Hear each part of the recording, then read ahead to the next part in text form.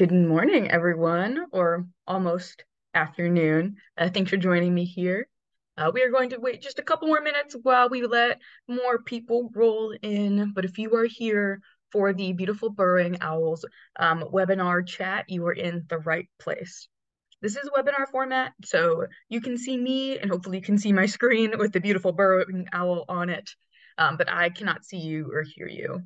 If you do have any questions or comments throughout this presentation, feel free to put them in the Q&A box. Usually at the top or the very bottom of your screen, there should be a few different icons, and one of them is a Q&A feature. You can click on it and type in any questions or comments that you have throughout the presentation. I'll probably go through the whole thing and then do questions at the very end, but feel free to add your questions in as we go. Like,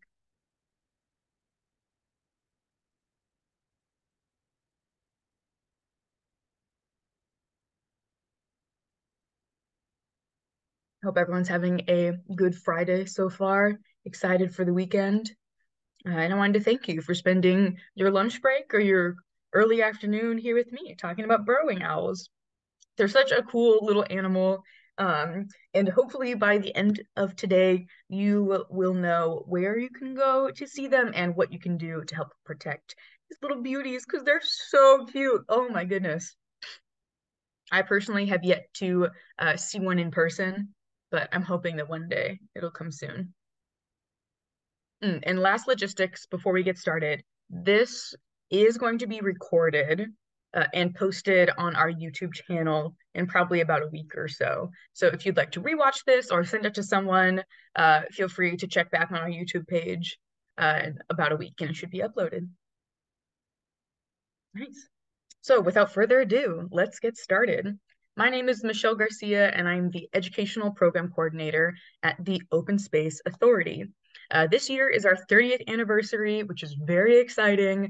We've got 30 years of protecting water, wildlife, and working lands, and it's almost the end of our 30th year anniversary, which is sad, but we've got a lot more fun stuff going on coming next year in 2024. This is a part of a regular virtual programming we have going on the first Friday of every month around noon. We do about like 30 minutes to an hour of a virtual program. That way people from far and wide can join in. This will be recorded and posted on our YouTube page later on. So if you just type in Santa Clara Valley Open Space Authority into YouTube, you should be able to find this in about a week. Yeah, so let's dive into some burrowing owls. I'm gonna hide my video because watching myself talk is always really distracting. My video panel. And once again, if you have any questions as we are going through this presentation and through this little chat, feel free to put it in the Q&A box. I'm going to answer all questions at the very end, and we should have time to answer and go through questions. Yeah, here we go. Before we dive in, I would love to acknowledge that the Open Space Authority works within the lands that were originally stewarded by the Awaswas, Chochenyo, Mutsun, and Tamian-speaking peoples.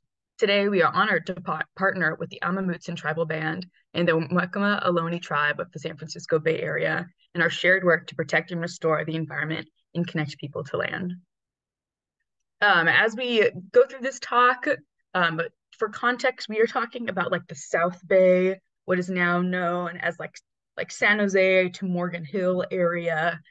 That's going to be the majority of the owl populations that I'll be talking about and the habitat that we're talking on. And those are the ancestral lands of these tribes. We work with these two groups pretty closely to help protect the area. And we'll talk a little bit more about, owl populations in the past versus now. And hopefully you'll clearly see that, there is a lot of shared work that needs to be done. And so I want to thank you for being here and for learning a little bit more about a really special species. If you are interested in learning more about the Amamutsun tribal band or the Mwekma Ohlone tribe of the San Francisco Bay Area, their websites are listed on here. You can go check out amamutsun.org or mwekma.org. There's tons of resources on there, and they also have cool events going on. Check them out. So, why we are here today. We're talking about burrowing owls. And today I'm going to answer the question, what are burrowing owls and what makes them so beautiful? Although I guess beautiful might not be the first word I use to describe them, but oh my goodness, they are adorable. They're such like a cheeky little characters and they're super charismatic and almost seem very expressive. But they also have a lot of really unique qualities that make them extra special, especially here in like the South Bay area. They are not very often seen by many people, and there's a lot of reasons for that we'll get into kind of towards the end. But let's dive in. What is so beautiful about these little burrowing owls? So there's a lot of different types of owls in the Bay Area, but the burrowing owl holds a special place among the different owl species. Today we're going to talk about what makes the burrowing owl so special, its unique characteristics, where you can see them, and most importantly, how we can all work together to protect these little babies. I mean, look at that face. Oh my goodness. So there's a bunch of different owl species that you can find in throughout California, throughout North America, and specifically in the Bay Area. We have great horned owls, which is what is pictured on the very far left. This largest photo is a photo of the great horned owl. It's named after those interesting feather structures on the top of their head. They look like horns, but they're really just feathers. Burrowing owls are huge. They're have like a very large wingspan. Seeing them fly at night is kind of intimidating.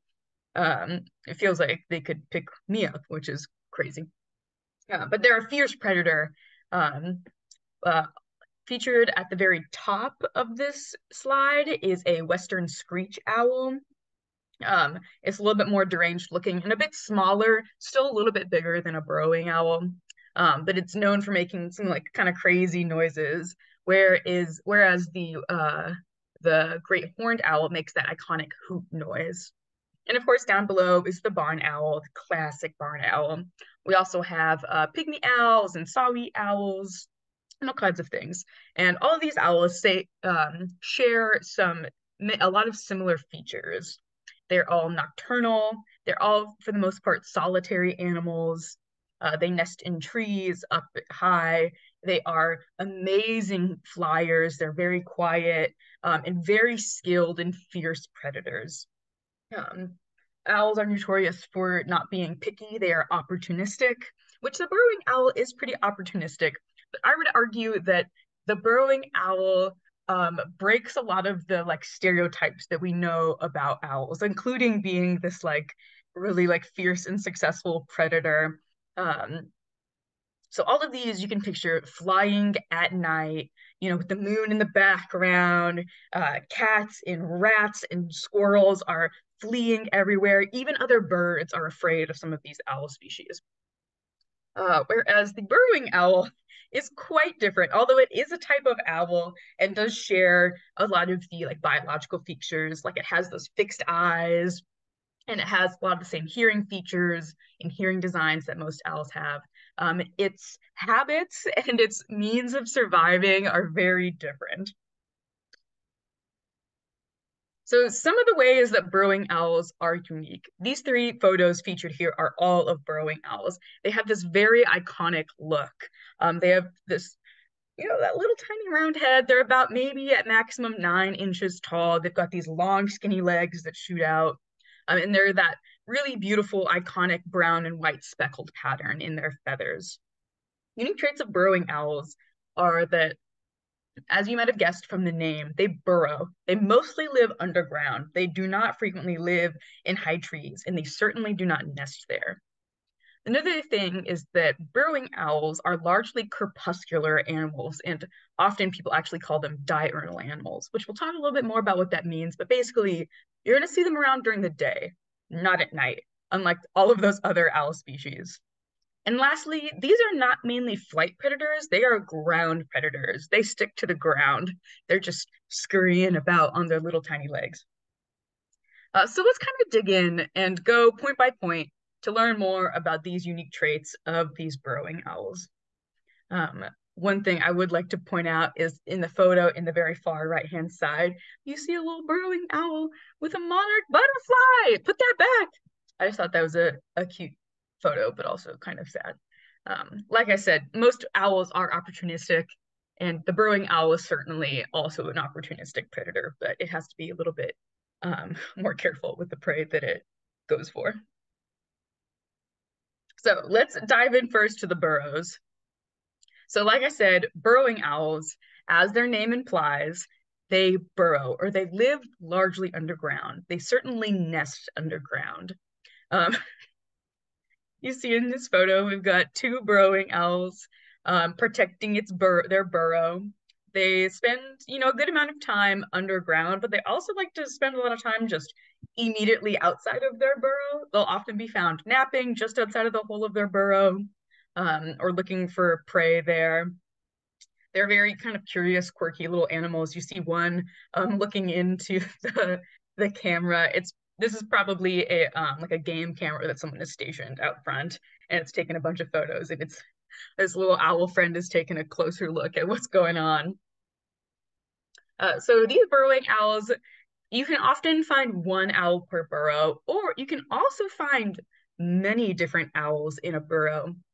Here we have an example of a nesting pair. These two are nesting inside this burrow, and soon, once their chicks hatch, they could have as many as like 10 little burrowing owls in one burrow, and they are very comfortable living in community. Whereas most owls are, for the most part, solitary, and of course, they also nest and raise their young. But the burrowing owls, you can often find them in large groups. They certainly do not seem afraid of sharing their burrow.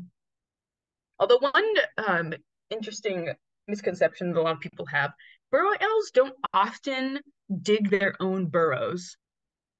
If you take a close look in this photo, this is actually a man-made burrow. This is an example of like a plastic tubing that a researcher has probably created for burrowing owls. That way they can have their own habitat without having to find or dig for natural habitat. When they are not using man-made specific burrows that scientists have created for them, they will nest in construction zones, PVC pipes, drainage ditches, or most commonly in nature, they love living in squirrel holes. If you live in the Bay Area, you are probably very familiar with ground squirrels and their ability to dig crazy tunnels. Well, the burrowing owls actually do us a favor in many instances, where come nesting season in the winter time, they will go into squirrel holes and drive out the squirrels and take over their nest for the winter. That way they have a safe place to keep quiet and raise their young during winter time. So they are often taking over holes that are already there in the ground. They don't often dig their own holes. These, as you can see in this photo, this is also a great example of the kind of habitat that burrowing owls love to live in. You'll see this open, flat, meadowy grassland. Something I do want to point out though is there's a lot of like bare dirt on the ground around here, and there's a lot of very short grass. Burrowing owls do not like heavily forested areas or really brushy areas, and they do not like areas with really tall grass. So this is an example of a beautiful burrowing owl habitat, which is probably why these scientists decided to create some habitat and create some plastic tubing for these owls. Interesting fact about burrowing owls is they also have a very high carbon dioxide tolerance. This is very common of other burrowing animals like moles, squirrels. Burrowing owls have also adapted the ability to tolerate a lot of carbon dioxide, which is good because carbon dioxide tends to accumulate a lot in underground burrows. And so this is another way that they have been able to thrive underground.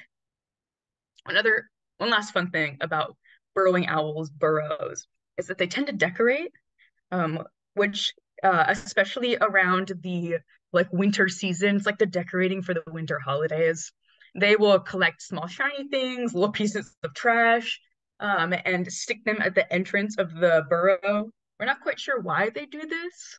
It might be just to signify that this burrow is occupied and it's occupied by a burrowing owl. And if a squirrel or some other type of, and if some other burrowing owl tries to take it over, which we know that they love to do, they love to take over burrows that aren't theirs.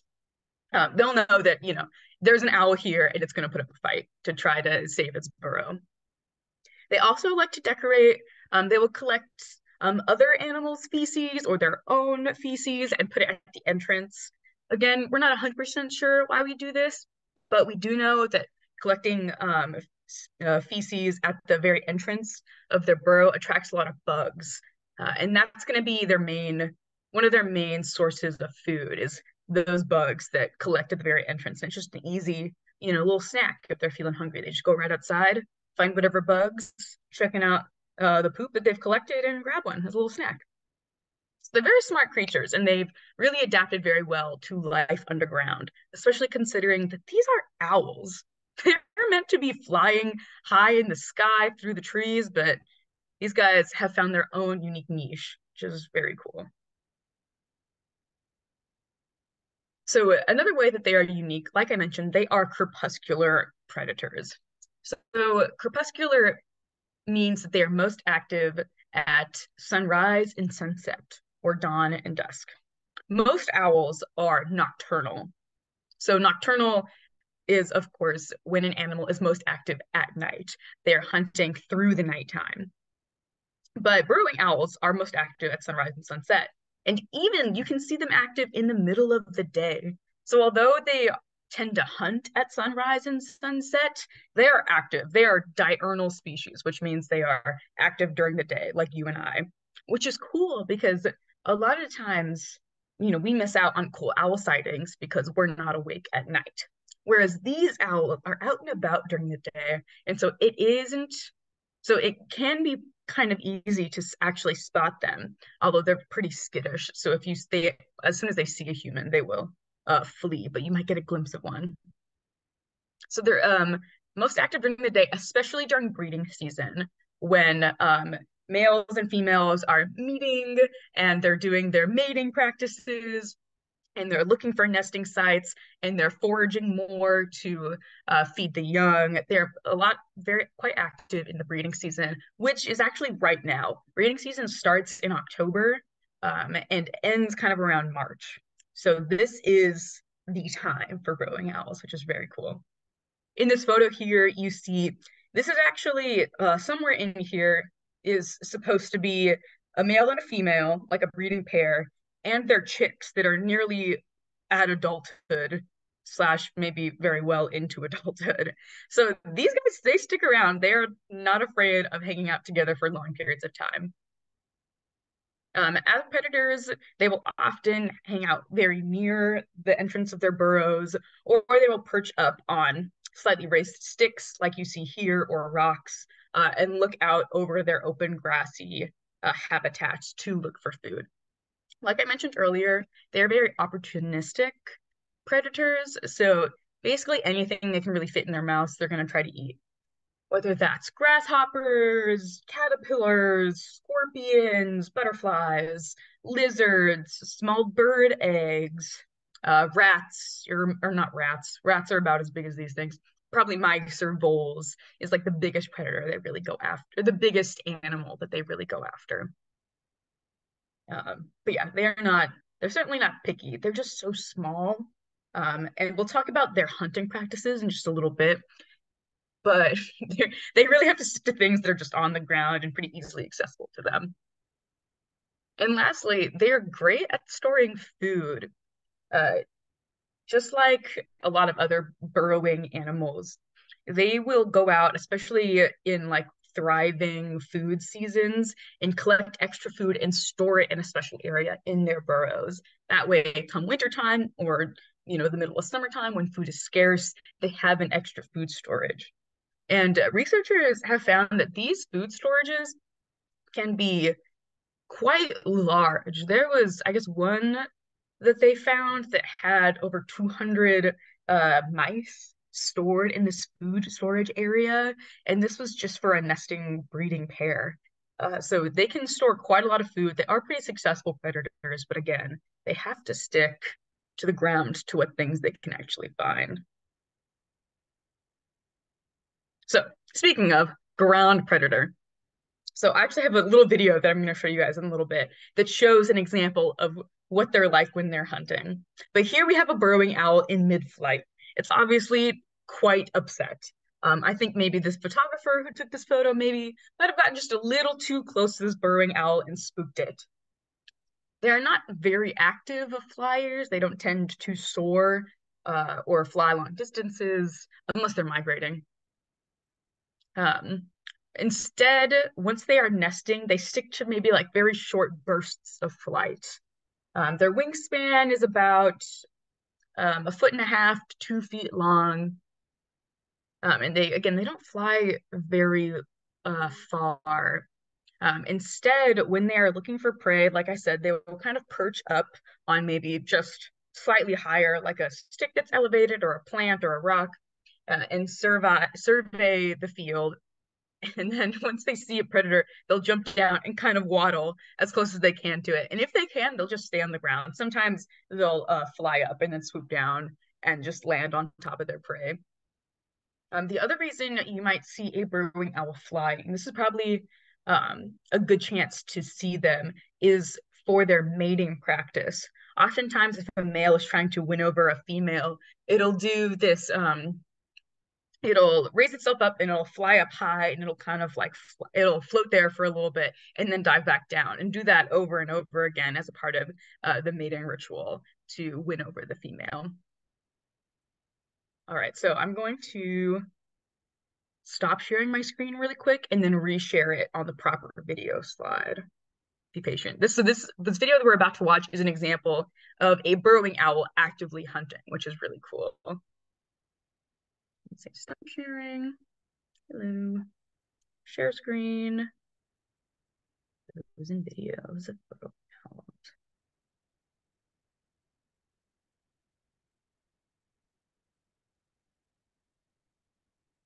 Very cool.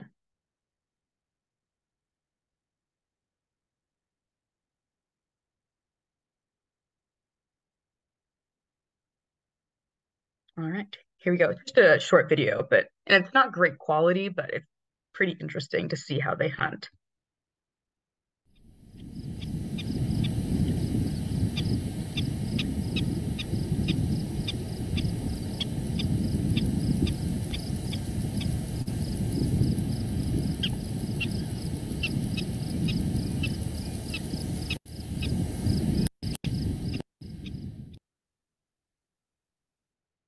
All right, we're gonna play that one more time, just so we can, because it's pretty quick. Let's just see it one more time.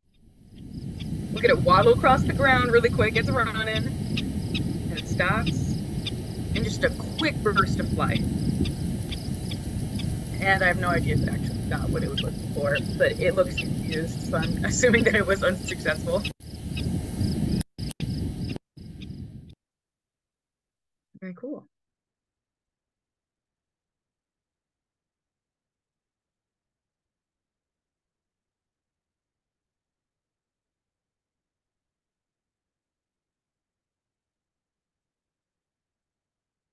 All right. I hope you enjoyed that. You also got to hear a little bit of the burrowing owl sounds. They make a few different sounds, but it's a lot of those like quick little chirping noises and very high-pitched sounds.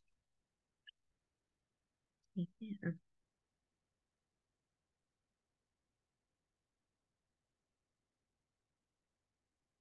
So we've gone over the burrows of the burrowing owls, their daytime versus nighttime habits.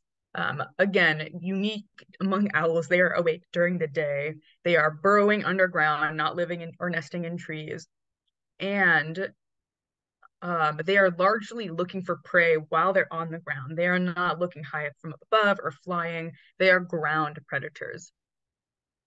But I would argue another very special aspect about burrowing owls, and I think why they deserve so much importance, um, is because they are a very threatened species here in California.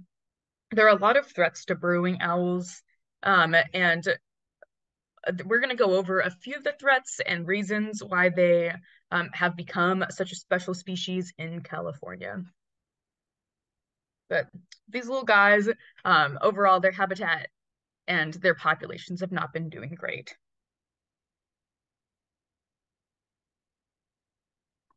So burrowing owls are a species of special concern in California. They are not a federally protected species because there are populations throughout the rest of the United States that are healthy, but specifically in California and specifically in the Bay Area, we have seen a huge drop in the population.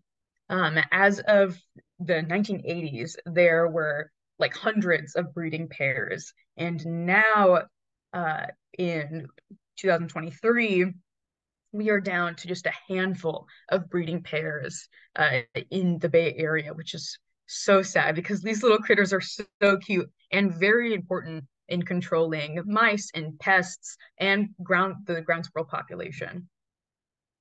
So some specific things or issues that have damaged these populations of burrowing owls is number one, we'll start on the very far left-hand side, is a photo of very tall grass. Like I mentioned earlier in this presentation, burrowing owls prefer habitat that is open meadow, kind of flat lands with short grass. But for a long time, California has been struggling with the introduction of these invasive grasses that are huge. They are so tall. If you guys have ever been out hiking in any of the open space authority preserves or around the Bay Area, you'll see this tall grass that is knee high or even like waist high grass, and that is not good for burrowing owls. If a burrowing owl creates a nesting site and then tall grass overtakes it, they will abandon the nest or they will not return the next year, which forces them to look elsewhere. Another, of course, huge issue for burrowing owls has been the development and urban sprawl. As the Bay Area continues to grow and more people come here and businesses continue to grow, we do stretch out and take over more and more natural areas. And of course, those beautiful flat grasslands are prime spots and very easy to develop, which means that burrowing owls lose even more habitat. And lastly, one surprising issue is that more and more, not surprising, of course, more and more people have been looking for ways to get rid of ground squirrels. And of course, in many areas, they're considered a pest. Many homeowners hate the fact that they are destroying their lawns and plants. But with the urge to eradicate ground squirrels and remove them, and with the presence of rodenticide in these ground squirrel populations, this has greatly affected burrowing owls. Because burrowing owls not only depend on, like infant ground squirrels as food, but also depend on ground squirrel holes for habitat and nesting sites. And as we get rid of ground squirrels, we are slowly getting rid of nesting areas and habitat for burrowing owls. So over the years, through these three issues, which are all so like simple and small issues, they have accumulated and gotten worse and worse and worse. And now the ground squirrel not the ground squirrel population is doing okay. But now the burrowing owl population in the Bay Area has suffered so much. Luckily, there are a lot of conservation efforts and scientists working to recover the population. So like I said, when we were talking about the burrows of the burrowing owl, scientists are great at working together and protecting areas and the very few remaining habitat that burrowing owls live in. One example is the Talent Ecological Research Group. They've been partnering with the Santa Clara Valley Habitat Agency to help protect the small amount of habitat that burrowing owls have left and creating habitat for them. So going in and creating that plastic PVC piping that they love to nest in. Some ways that you can help burrowing owls is that if you do see a burrowing owl, like I mentioned, they are very skittish. If you approach a burrowing owl and it sees you and it's like actively reacting to your presence, you are too close to that burrowing owl. I know that they, are very cute and beautiful animals, and we want to take photos of them. We want to see them, but we do not want to try and flush out those burrowing owls because, again, if they feel threatened in an area and they're near their burrow, they will abandon that nesting site and will be forced to look elsewhere, which expends their resources, expends their calories, and puts them at risk for predation of other birds, of coyotes, of bobcats. And so if you see a burrowing owl, you want to make sure you are looking through big binoculars from far away to give them their space. Another way you can help protect burrowing owl populations is by donating your time or money. The Golden Gate Audubon Society actually has and trains docent programs specifically for burrowing owls, which is very cool. In a moment, we're going to talk about some parks where there are known burrowing owl habitat, and they have a docent program where you can specifically go on a guided hike with a docent, and from a safe distance away, you can learn about these burrowing owls, learn about the recovery efforts, and actually get to see one with the help of this expert docent, which I think is pretty cool. And always remember, when you're out there on the trails, to respect wildlife, respect people, and respect yourself when out in nature. We want to do what we can to protect the sensitive species and make sure that there's more of them around in the future. We don't want to harass the last remaining population and then make it so no one else in the future can see them. We want to protect that population first and take pictures second. So where can we see them? There are a lot of good areas. Like I said, we're getting into nesting season. It goes through October through March. So specifically in the Bay Area, we're going to have a good amount of burrowing owl activity soon. Some popular areas have been East Shore State Park, Shoreline at Mountain View Park, and Cesar Chavez Park. There are docent programs at Cesar Chavez Park. This photo on the left-hand side is actually a photo of a group with their docent, and the docent is pointing out where the burrowing owls are.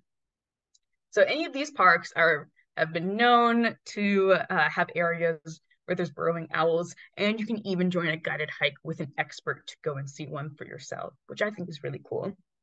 We do have some burrowing owls at some of our preserves at the Open Space Authority, like Coyote Valley or Sierra Vista. It is a bit rarer. There's a lot of human population at our preserves, which tends to, scare them away. But it's happened in the past. So hopefully sometime soon we can continue to develop and restore this area and maybe have a thriving burrowing owl population once again in the years to come. Yeah. That's all I got for today. We just a couple minutes over time, but if you have any questions that you would like to share, this is a quick, I'm going to see if there's any questions first. If you have any questions, feel free to put them in, but this is just a quick little video of a researcher returning some baby burrowing owls back to their pre-made burrow. I'll just play that for you guys. And then if you have any questions, feel free to put them in, but we'll just play this video. It's pretty cute.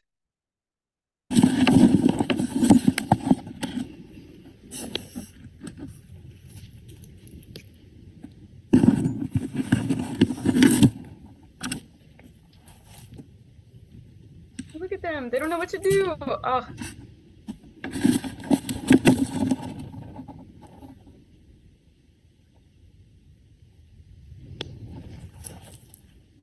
While researching for this presentation, I found that burrowing owl photos are almost just good as cat photos on the internet.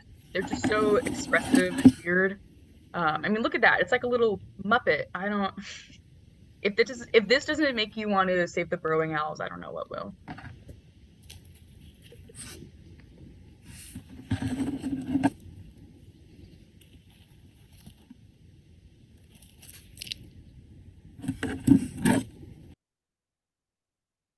And that's all.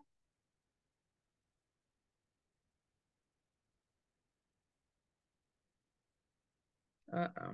Okay, we'll stop sharing. All right, last call for any questions. Oh my God, what's happening?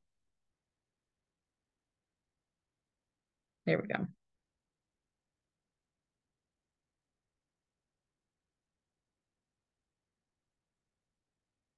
Thank you guys so much for coming and for joining me. Again, we've got virtual programs happening on the first Friday of every month, and we also have a ton of other free programming happening. So if you're interested in joining us in the field for a guided hike, feel free to check out our website and check out our event page. the recording of this video will be posted on our YouTube channel in about a week or so. So yeah, feel free to enjoy. Thank you guys so much. And I hope you guys have a great rest of your weekend or great start to your weekend. Bye, everyone.